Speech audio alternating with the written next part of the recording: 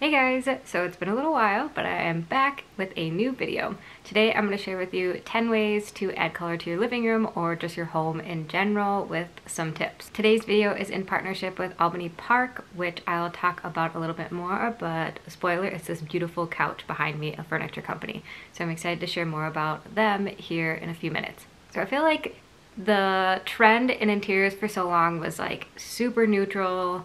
Everything was like tonal, and I still find that a very beautiful and appealing look, especially in certain spaces. It just kind of makes my brain kind of take a break, but I love that color and more color and more color and pattern is what is becoming more of a trend in interiors right now. So I came up with a list of 10 different ways to add color to your space. Let's start with the most obvious way to add color to a space, which is going to be paint.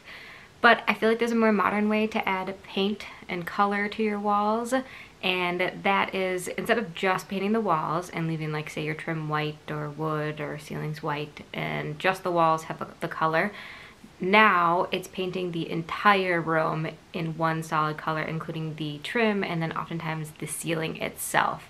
So painting your walls in like an eggshell finish, your trim in a satin finish, and then your ceiling in like a flat finish, but all in the same color. I recently did kind of a version of this to our laundry room, which is definitely going to get remade at some point, but I thought it was a fun way to just like throw in some color, add, like, I painted everything that color with the exception of the ceiling, but I still think it'd be pretty to paint the ceiling and the same tone and just like a flat finish as the rest of the walls, because it just gives you this like very cozy immersed color feeling. And the modern touch of painting your trim the same color as your walls, I think, just really elevates the space right now when you're adding color and makes it feel less like 90s or something like that, or early 2000s when everybody was like throwing those earth tones on the walls, which I feel like the colors are different now too, but you get my vibe. So even in our basement here, we have a trim all the way around that I added,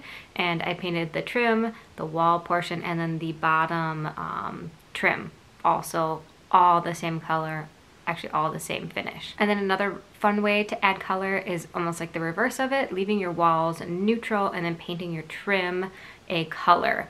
And right now I feel like we're seeing a lot of like grays and even like green grays, blue grays, but so many people have done really cool colors for their trim, and I think that that's such a fresh take on adding color to a space. And I love when people have crown molding and they also paint that the same color as their trim. And then another really pretty trend that I've seen is when you have like the crown molding and then you carry that color that you paint your crown molding up onto your ceiling. So this could be like doing all of that trim color in that color, or I've seen it where people have everything else kind of like neutral in the bottom half, maybe like a, you know, soft white walls with the same kind of trim but in a different sheen, and then they paint their ceiling a really dark color or like a bold color, which I think is such a cool look. So if you're not ready to like paint your entire walls, trim, ceiling a color, you can start introducing colorful furniture like a beautiful green velvet couch behind me from Albany Park. This is their Kova Sectional, and think of like the Restoration Cloud couch, but for like a fraction of the cost. This thing is humongous. It's down in our basement living room, so I felt like it was a fun place to take a leap in color choice for the furniture itself, because it's not like a space we're in every day. And so adding like a really bold, they have also this really beautiful like rust color, and I just kept flip-flopping between the two, but I actually ended up on a green color. And the reason for it is, well, I love the color in general, and green to me is just like probably my favorite color. But when Joel and I first moved in together, my husband and I, we got our very first couch was a green color like this, and it just kind of like pays homage, and it just reminds me of that every time. So that's why I ended up going with the green, but I think the rust velvet color that they have is just stunning. They also have some more neutral colors if you're not ready to take the plunge into color, or maybe you decided to paint your walls a very bold color and now you need some neutral furniture. They also have neutral options as well. But they have a ton of really beautiful, colorful, fun furniture. The company was actually started by a husband and wife team, and I absolutely love supporting small businesses, and I think that their pieces are awesome. So our basement is actually kind of hard to get down to, and we moved one couch down here, and just your standard size couch, and it took like 4 of us to figure out how to get it down, because we have like a sharp turn and then you come down an L-shaped stairs. And this comes in kind of all smaller boxes, and then you can assemble it into the space. So it was a breeze for Joel and I to move down here and assemble. It was really easy to assemble. And I also love that everything has zippers. So if you have kids or pets, you just zip it right off and you can wash it. I don't know if I'd put it in the washer, but like I could really get in there and try and clean out a stain or bring it somewhere for them too. And for me, that is like one of the best features in furniture, is to be able to zip off the cover. It's probably hard to see the scale of how big this couch is, but it is the most cozy, wonderful couch for watching movies. We've watched many Disney movies down here because my daughter's 3 and that's what we watch now. And it is the perfect family lounge. You could probably fit like at least 5 to 6 people, I think, comfortably on this couch, because it's so deep. Like, let me see if I can show you. Like, my feet don't touch, like, they don't even go over. It's awesome.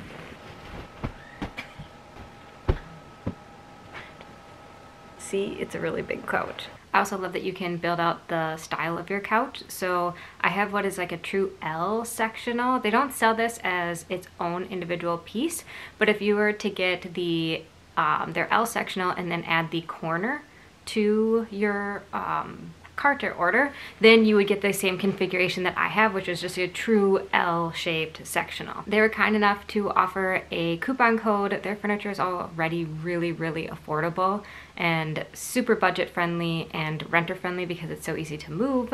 But they did offer a coupon code, so if you're interested in that, take a look in the description below for the code and then a link to their website. So like I said, I just love supporting small businesses started by people of color, and so I'm incredibly happy to support Albany Park and to share their beautiful furniture with you. On to tip number 3, this is another renter-friendly tip, or somebody who can't paint their walls or not ready to take the plunge in painting their walls to add a bunch of color, is to paint their furniture. One of my favorite things to paint would be like chairs and dressers. Those are, I think, furniture pieces that just naturally feel like they could definitely come in a different color, even sometimes coffee tables. But painting a dresser in like a cool pop color, or painting your dining chairs in a fun color, or even like your bar stools if you have a kitchen peninsula or island, I think is a fun way to add a lot of color interest and infuse color into a space that might be kind of neutral right now. But a tip when painting your furniture is to always prep properly, so sanding and cleaning it really well, using a primer, and then always use an enamel-based paint for furniture. That way you get a really hard finish and it won't chip. This tip might be my most favorite and my personal way of adding a lot of color to a space is with rugs. I absolutely love vintage rugs, beautiful rugs. I love all the rugs. My budget can't necessarily afford all of the beautiful rugs, so I opt to find really cool vintage ones on either Etsy or eBay, or there are other rug companies out there that make like reproduction thin rugs that have a lot of color and a similar color story that you'll see in vintage rugs. So you can add some really fun colors to a space, because some of those vintage rugs have like these burnt oranges and reds and greens and pinks, and I just think that they add a lot of interest to a space. And when you are planning out a room and you're planning on adding color, start with your rug, because it can often be the hard thing to go backwards into, because it can help you decide on the paint color in a space. So if you already have like picked your paint color before the rug, it can be hard. It's like fitting like a square peg into a round hole sometimes to find a color or like a rug that matches what you already have going. So if you're able to, start by choosing your rug for your color story in a room. It's also a really fun way to add a lot of color to, say, like a bedroom, because you know, a lot of times people have, right now I think, a lot of like that white linen neutral bedding, which is beautiful with wood tones, and it's very tonal and cozy. and adding a really colorful, cool, vintage inspired rug or vintage rug adds a ton of color and interest to a space. Plus, if you get a true vintage rug, probably no one else has a rug like that. And I just think that's kind of cool too. Rugs can be kind of on the more expensive side if you get true vintage rugs, but a fun way is if you have a pretty neutral kitchen, I feel like a lot of people have very neutral kitchens, is to get a truly vintage runner rug. Usually those are pretty affordable, like maybe a couple $100s, and they'll add so much color and interest to a kitchen space. Another way to add a lot of color to a space is with your artwork. So you could get a really large canvas. This is something that I did with my daughter and thought it was kind of fun, is we got a really big canvas from Michael's. It was like part of a sale, or it was 50% off, and I kind of curated some colors for her, and she made this really, I put it outside and she just like went to town and painted it. You could use more saturated colors for it too, but creating some sort of like impressionist, abstract artwork is a fun way to add affordably a large scale piece of art. Another thing is I have a really cool tapestry hanging up over there that is kind of like a rug meets a tapestry, and hanging those things up on the wall adds a lot of softness and texture, and then a lot of times a lot of color. And then there's obviously just, you know, curating art in more bold colors and grouping those colors maybe into a gallery to create a really big color payoff. So kind of finding a color story in a gallery and pulling that together with maybe 5 to 7 frames could add a really bold impact to a space. So tip number 6 is to change out your window treatments and add a color to them, or even more exciting to me is a pattern right now. I think patterns and color is having just such a moment, and it's becoming such a fresh take on it too, with like wallpapers. They're just beautiful right now. It's not like the 80s wallpapers that we remember. It's like these really beautiful prints, and it's usually just that on the whole wall, versus like the 80s was like a lower, a border, an upper, so a lot of pattern mixing. And right now it's more of like these really beautiful, fully immersed feelings of wallpaper, and taking even that wallpaper color, that like background wallpaper color, up onto the ceiling and or onto your trim. That's what I did in our powder bath, because it's such a small space. I wanted to just be this like wow when you walked in there, because a lot of the rest of my house on that level is very neutral and white because of the way our ceilings are, and it just made more sense to paint everything neutral and white. And so you walk into this little powder bath and it has like this really intense color saturation to it, and it feels very all-encompassing because I brought that color up onto the ceiling and then onto the trim in a different sheen. But back to window treatments is picking a window treatment with a pop of color. So we did this in our bedroom, where I got this kind of like mustard camel mixed color, and it added a really kind of, I mean, I guess it's still a neutral, but for me, I lived in such a neutral world. I'm taking baby steps towards adding color, and I'm getting more bold, and it's fun. I painted my daughter's room kind of like a purpley pink color in the best way possible. And I love it, and I think it turned out really well. But that kind of mustardy camel color adds a lot of like color and personality to our living or our bedroom, which is a very neutral space. So for me, I think when you're adding colorful curtains to a space, maybe sticking with either like a velvet or a linen, I think is a bit more sophisticated than some of the like polyester or like manufactured fabrics that you can find at like your Targets or other shops. They just don't have the same like richness that I think if you're gonna add color, it can make it feel a little dorm-like or something like that. So for me, I would stick with either a linen or a velvet type of material in a really saturated color, or go all in with pattern that has a lot of color to it. If you own your home, another fun way to add color to a space and like create a really cool first impression for people coming into your house is to paint your front door. We painted at our old house our front door like this navy color, which I think is really beautiful. But I have a soft spot in my heart for people who paint their front doors pink. I just think that it is absolutely so adorable, and it just creates a vibe. And it has to be done on the right house, because our current house would look kind of funny with a pink door. It's a very traditional, like 2000 builder grade house. So I'm trying to find the right color to add, like some, either a pop to the front door. I haven't figured it out yet, but even like a sage green color is beautiful, or like a mustard color. I just think that when people go bold on their front door, it is beautiful. So if you're still like not totally sold on painting a whole room or painting furniture, there are just little ways you can add color slowly and kind of build up your color tolerance as we come out of, I think neutrals will always be a thing, but I do think that people are just really gravitating towards more color and pattern and less tonal looks in their space, and they just want a little bit more personality to shine through.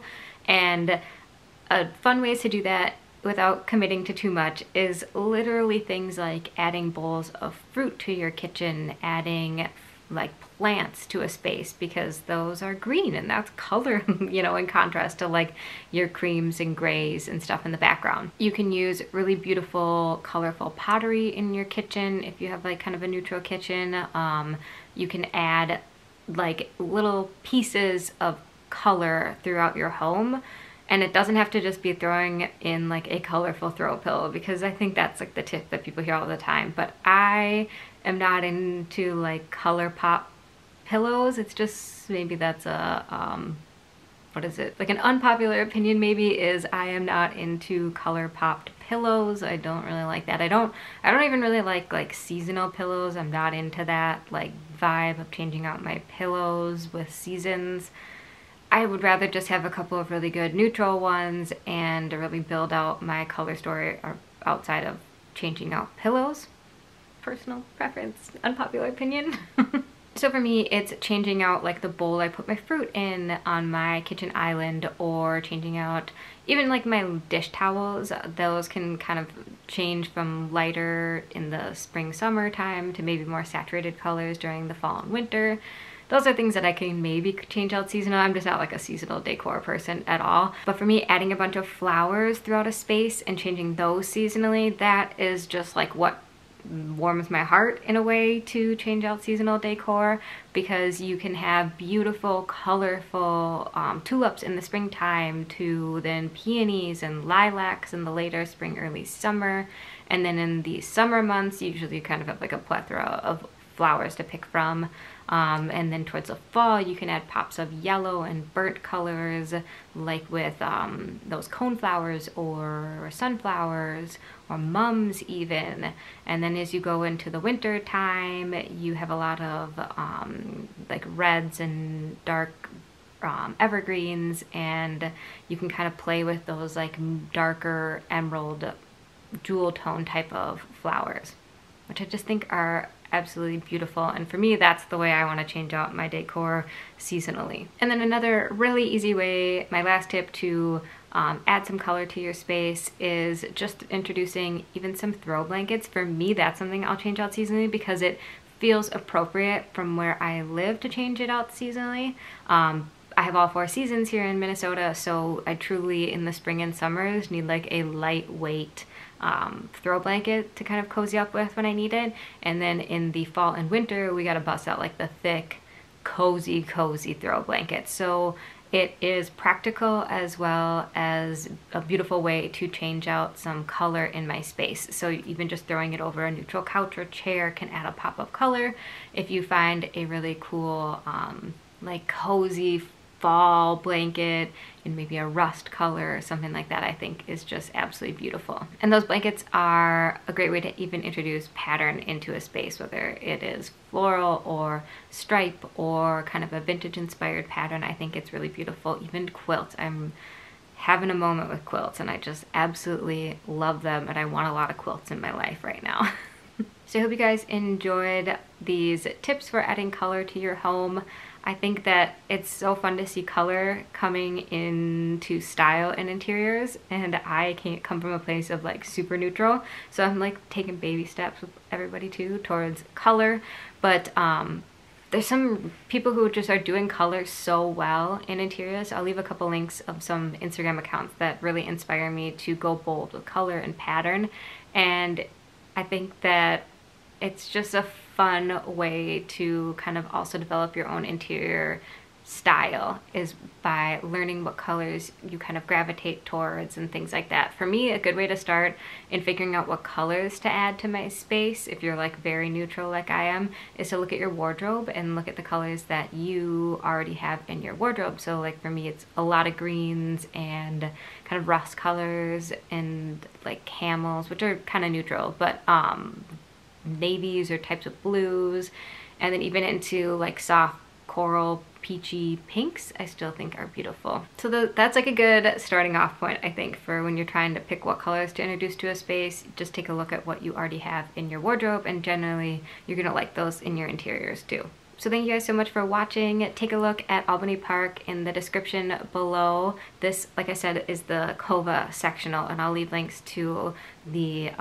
like makeup of how I have the L shape here, and you can see some of their other stuff. They have a lot of really beautiful, colorful furniture and some really neat patterns on their website too. So thank you so much for partnering with me on this video at Albany Park, and I hope you guys enjoyed it, and I will see you in my next video. Bye.